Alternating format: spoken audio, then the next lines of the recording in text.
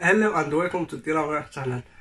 In the last video I spoke about Android 9 with EMUI 9 from Huawei, and after a period of use I discovered some problems and I would like to share it with you, so let's go.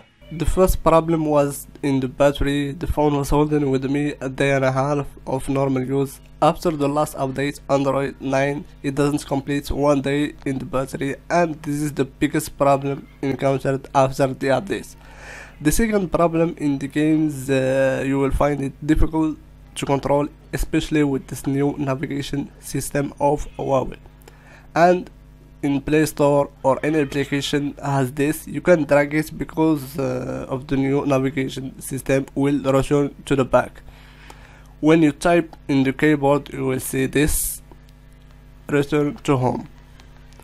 If you want to avoid this problem of navigation system, go back to the old one in the settings.